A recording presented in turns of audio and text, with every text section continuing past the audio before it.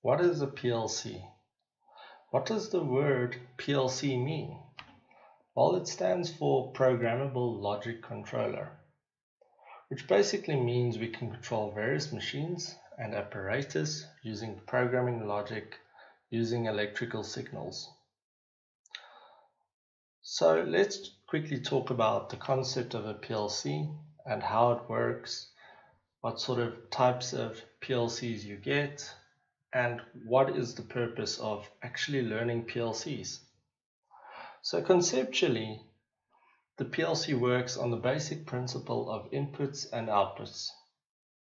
Generally speaking, an input would expect a 24-volt signal in most PLCs and give a 24-volt output in most PLCs. The outputs will generally turn on a contactor or a relay, which is like a mechanical switch, which is powered by a 24-volt supply, which will then turn on higher loads such as for your machinery or your apparatus, such as motors and pumps and any other equipment that requires higher current. Generally, there are two different types of PLCs as well. Some are relay PLCs or transistor PLCs, which use inputs and outputs which are of either type. Each of these types of PLCs have their own purpose.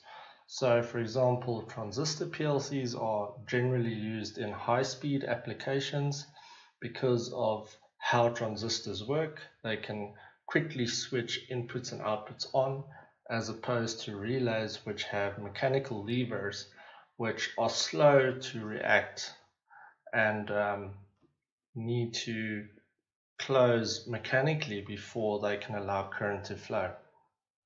So why learn PLCs? PLCs are used all over industry for controlling machinery and manufacturing processes. So think companies like which make soft drinks, do bottling, sterilization. Think about your local city where there's traffic lights. So anywhere where there's electrical switching being done in an intelligent way, a PLC is probably at the heart of it. Due to the fact of this, that PLCs are being used in most electrical applications which have some complexity, there's a huge market for PLC skills and they are growing. So dive into this course with me and learn more about PLCs.